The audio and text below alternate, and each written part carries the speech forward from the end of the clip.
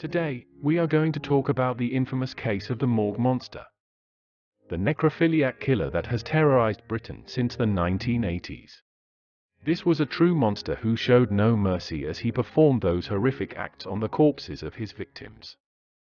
And it remains one of the most disturbing cases in modern British criminal history.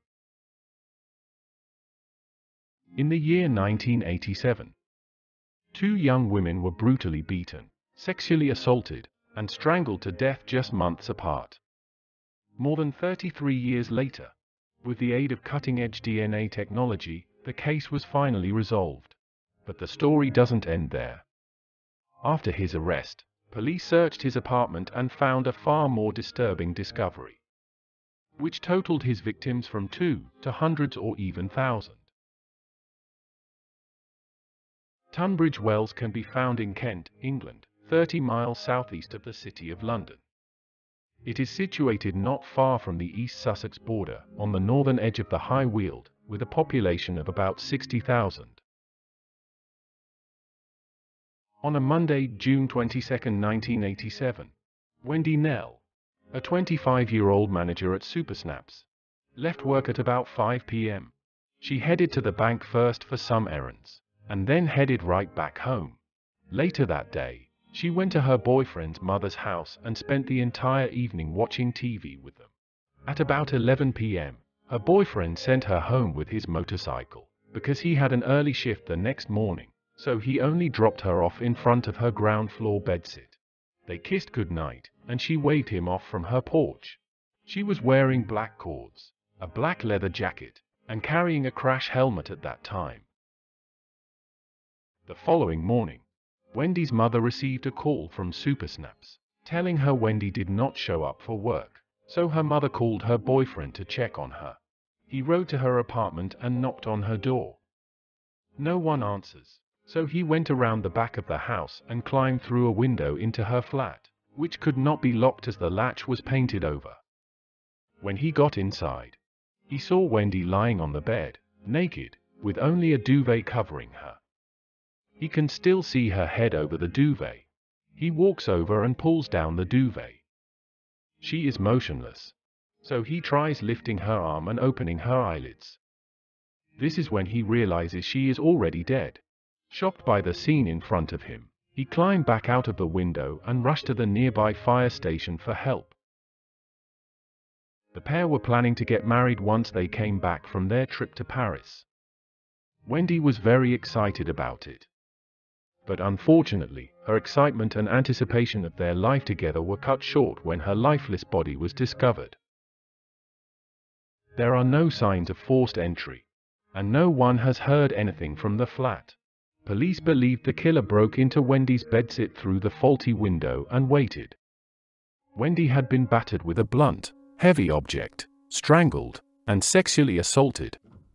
The forensic team was able to collect the DNA of the killer from Wendy's body.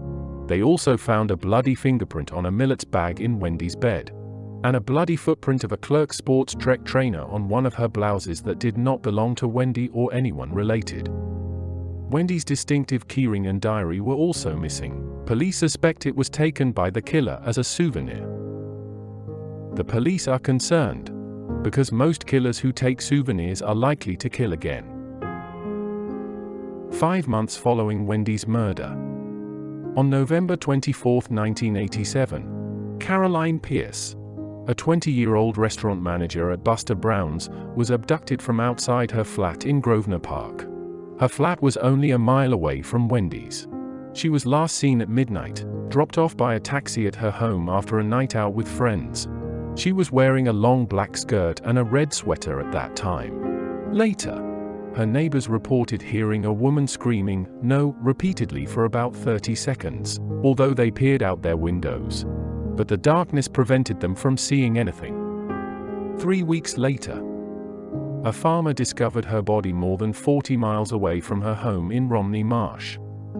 She was found naked and fetal inside a water-filled roadside ditch.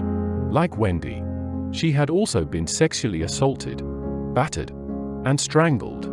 The killer's DNA collected from her body was identical to Wendy's killer. Caroline's keys. along with Buster Brown's keychain, are also missing. A task force was set up with the help of forensic evidence and witness accounts. But despite their best efforts, the police were unable to find a definitive suspect, and the case has remained unsolved for many years. In 2008, the police set up a cold case task force to follow up with the investigations. The killer's DNA and fingerprints are still well preserved until they can find a match one day. In 2017, Wendy's father, Bill, died from cancer. His dying wish was to see his daughter's killer found. Wendy's family hoped that their patience would eventually be rewarded. Despite the decades that have passed since Wendy's murder, advances in technology have allowed for the preservation of crucial evidence. The police have continued their efforts to solve the case in an effort to bring closure to the family. 33 years later, in the year 2020, the police finally made a breakthrough by looking through similar DNA in their database. They were able to identify approximately 1,000 people whose DNA was similar to the killer's. And then, from that number, they narrowed it down to 90 individuals. The police interviewed each of those 90 individuals, collected their DNA and fingerprints, and eventually, after a great deal of hard work and dedication, it finally led them to the killer's doorsteps.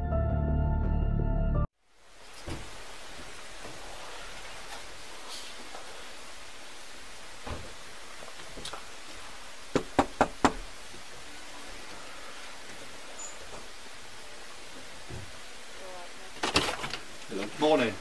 David, it's the police. Hello. So we need to come and speak to you. Oh, yes. Are you here alone? No. Okay. She's asleep, is she? Yeah, it's just getting up to it for her. Okay. There's a few. David, if you listen to what I'm going to say. Yes. Just, we're from Kent Police and we're investigating the murders of Wendy Nell and Caroline Pierce in 1987. Okay? As part of that investigation, you've been linked as a suspect, both geographically and forensically. Okay, if you listen to what my colleague's going to say to you. Alright, David, you're under arrest on suspicion of the murders of Wendy Nell and Caroline Pierce in 1987. Do you understand? Yes. You do not have to say anything, but it may harm your defence if you do not mention, when questioned, something which you later on in court. Anything you do say may be given in evidence. You are being arrested to secure and preserve evidence by means of questioning, so we can conduct searches, so forensic samples can be obtained, and to prevent your disappearance. Do you understand? David Fuller, born in 1954, left school at the age of 16 to become a training electrician. Fuller has a violent criminal history since a very young age. He repeatedly committed crimes like burglary, vandalism, and arson over the years, but despite his lengthy criminal record, Fuller somehow managed to avoid any jail time. This causes Fuller to feel an immense sense of invincibility and a lack of remorse for the destruction he causes. Fuller was married 3 times. His first marriage lasted 10 years with a son and a daughter. During that period of time, they were living on the same street as Wendy Nell. During his second marriage, he joined the cycling club with his wife and also developed an interest in bird watching.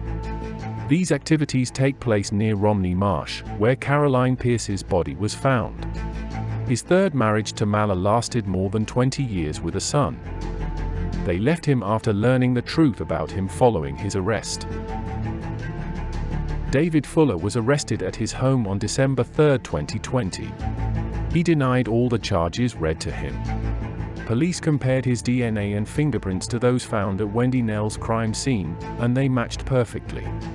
Police also found photo evidence that he owned the identical Clerk Sports Trek trainer that left a blood print on Wendy's blouse during that period of time. Additionally, they are able to find a notebook that Fuller used to record his crimes. All of this evidence combined to make an overwhelmingly convincing case against Fuller. While the police were searching for more evidence in Fuller's house, they discovered more than 4,000 hard drives, discs, DVDs, and memory cards hidden around his house, containing millions of explicit images and videos of children and extreme pornography. In addition, police also recovered 2 hard drives, which were stashed in a box, screwed to the back of the drawers, and placed inside a wardrobe. On these drives, they found photos and videos of Fuller recording himself while he violated corpses in the morgues. Fuller has worked as an electrician and maintenance worker at Kent and Sussex Hospital, and later at Tunbridge Wells Hospital, since 1998. Records show him using his security card to enter the morgue thousands of times, which is a very large number for a maintenance worker to access the morgue. Fuller's actions were all the more disturbing because, despite the obvious red flag, no one bothered to investigate for nearly 2 decades. From the recordings found at Fuller's house, he has been violating corpses in the morgue during his night shifts. Police identified more than 100 victims from 2008 to 2020. The youngest victim is 9 years old, and the oldest victim is 100 years old. There are also 2 16-year-old girls and a 24-year-old student, who died after falling off a bridge. Police discovered from Fuller's computer that after his heinous acts, Fuller would look up the victim's page on social media. To satisfy his twisted desires, he would look at their photos, read the messages they had posted, and monitor the lives they had lived before their untimely demise. The victims identified are only from the evidence found in Fuller's house. Police speculate the actual victim count could go up to 1,000. David Fuller finally pleaded guilty to all charges on November 5, 2021.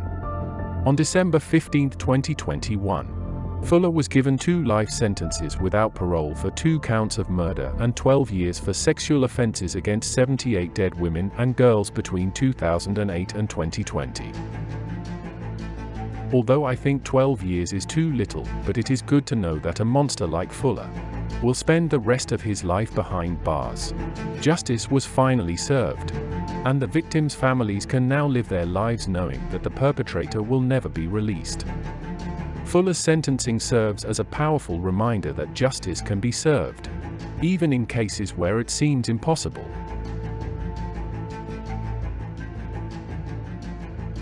This is the end of my video. If you like my video, please give it a like and subscribe. And feel free to comment and correct me for any mistakes in the comment section. Thank you so much for watching.